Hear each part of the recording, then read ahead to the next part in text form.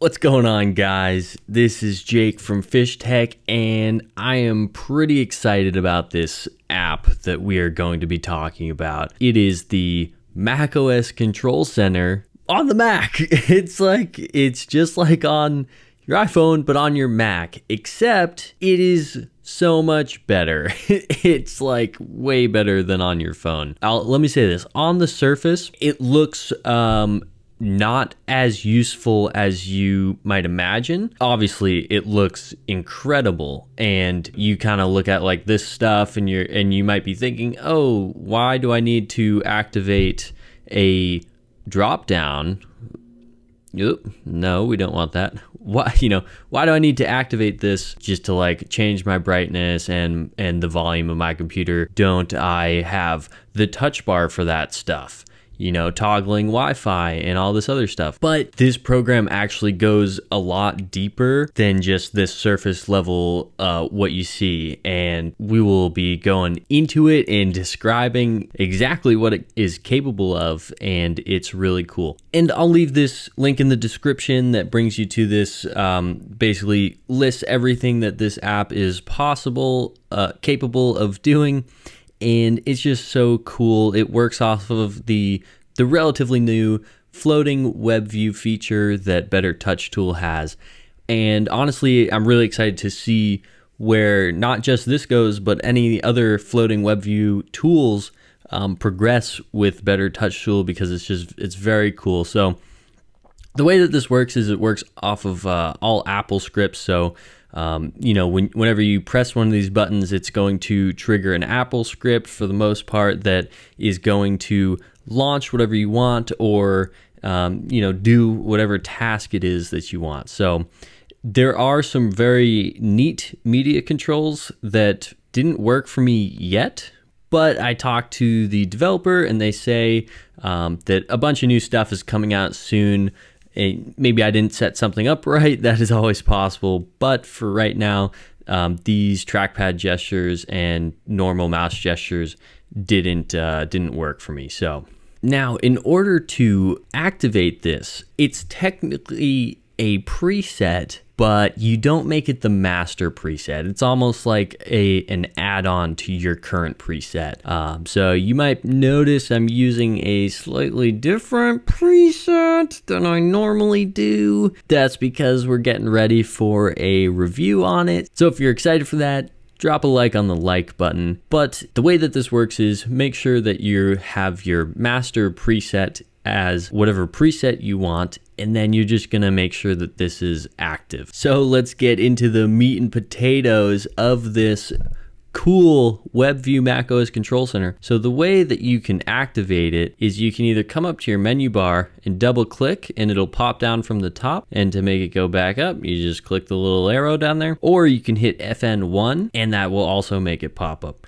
You can also, no, we don't want to do dictation. Sometimes that pops up. You can also slide your fingers from the top of your trackpad down to the bottom of it, and that's going to activate it as well. I don't like that one as much because it doesn't activate it all the time. It can be a little tricky to get exactly how you want it. So I prefer to do the FN1, and it just pops up in this nice location. So you can obviously adjust the brightness, your volume. You can do the Wi-Fi, Bluetooth, yada, yada, yada. If you right click some of this stuff, it'll bring you to the AirDrop option, and then you can bring it back. Same thing with the Wi-Fi and the Bluetooth, that'll bring up those options. If you scroll over this battery, you'll get the cycle count and the battery health, which is very nice feature, very nice touch.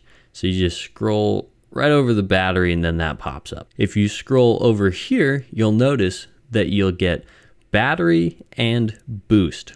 Now, if you click battery, you will have to install a couple programs for all of these features to work, but almost every single one is free except for one. But if you hit the battery, then the Turbo Boost Switcher app and the G Switch app are going to activate. So I'm going to hit battery for you. And what happened is my screen brightness went to 25%. Bluetooth was turned off. Some people might not want the Bluetooth to be turned off. You can edit the Apple script if you don't want that to happen, and then you can just make sure that that's not part of the Apple script. Aside from that, you'll notice that two apps up here popped up. You get the Turbo Boost Switcher, which what this does is it basically does not allow your computer to turbo boost. So it's going to be a lot more efficient, not attempting to run at a higher clock speed. It's just going to be limited. You also have the G Switch, which is going to make sure that you are on the integrated GPU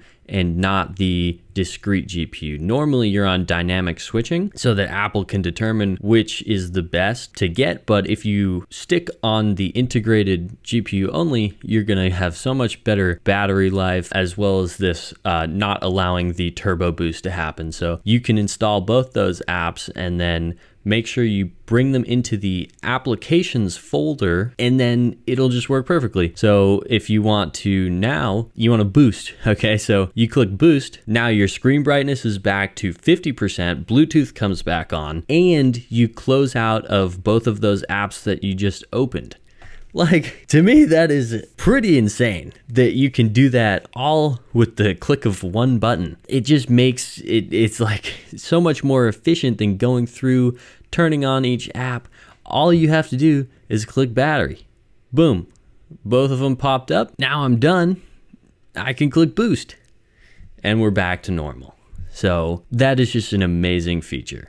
And there is more like that. There are more, which is what makes this so cool. So here's the next cool Apple script feature. So if you click this, it is going to enable an app called Hazeover app and native brightness control app. The Hazeover app is the one app on this list that is not free, but I'm on the free trial right now.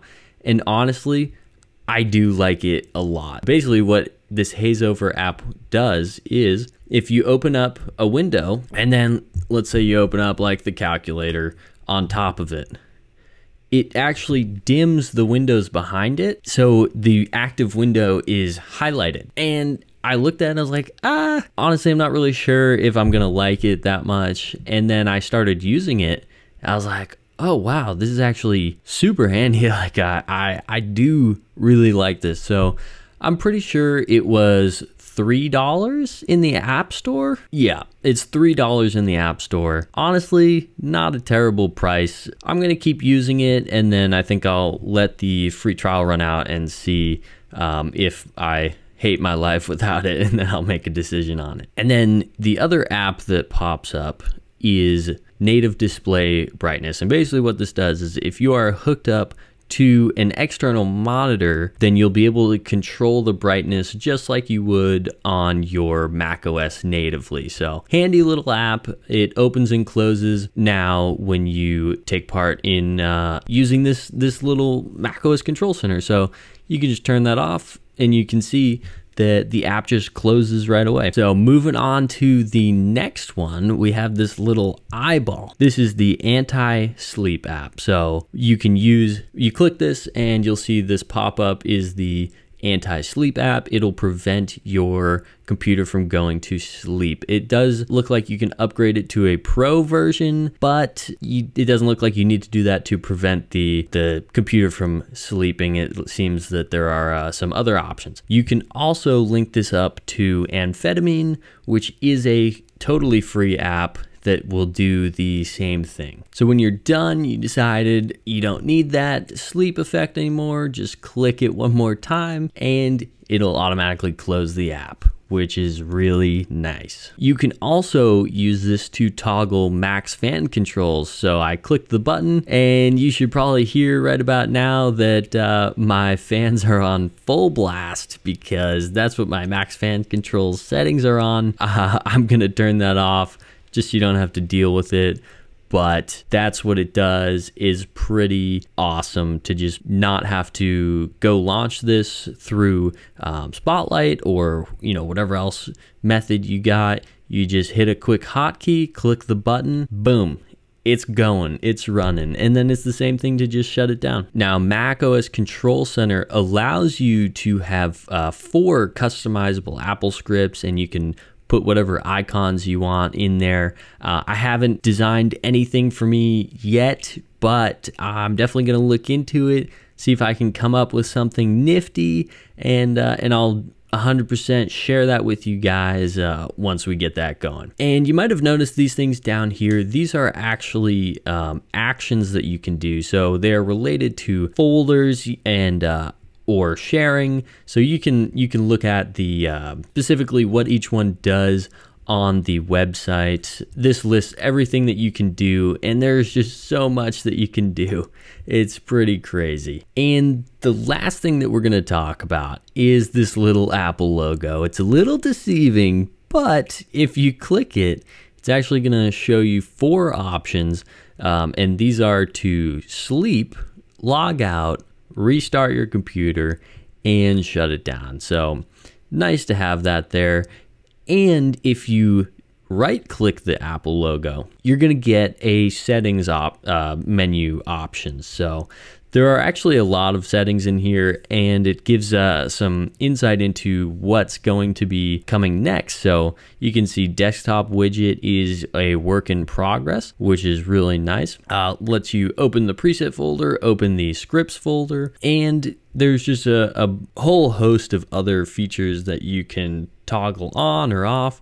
You can set the user toggles and the icons that you want for these 4, and you can also rearrange how everything looks. You can mess with the functions, you can customize your 4 functions that you get, and of course the support page. So I will say the one part that doesn't work great for me is the media controls. Now, you are supposed to install a program called the Bearded Spice, and basically what this allows you to do is set up some keyboard shortcuts to control different audio sources that are playing. So if you have, let's say, Spotify open and YouTube open, you can switch between each like device and determine what you want to do with it. So it's possible that I just didn't set this up correctly within the macOS Control Center, but it does work perfectly fine on its own. So in order to play and pause, you just hit Command P, and then next is Command right arrow, previous Command left arrow, and then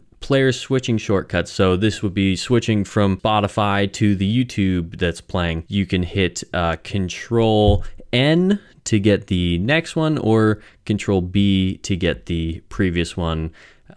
And those are just the presets that I set for myself. So I'll show you it in action. Regardless of whether this macOS Control Center is working for the media controls, these do work, and I'm pretty sure they're just supposed to be wired through here so you can be able to click these buttons, but they didn't really work great for me. I'd much rather stick to this. So here's me hitting Control N to bring up the other actively available play setup, and then you can just hit Control N to alternate to the next one. So it'll just bring it to the front, and whichever one you have selected right here, that's going to affect with the control. So if I hit Command P and then I go check this out, you'll see it's playing. If I go back to Google, hit Command P again, you can see that it is paused. So these controls will work for, whatever app you're in. It'll target whatever is selected here. So didn't work perfectly in macOS Control Center for me, but it does work perfectly with this normal app. So it still brought me to the same resolution. So that's pretty much all the features that I really wanted to talk about.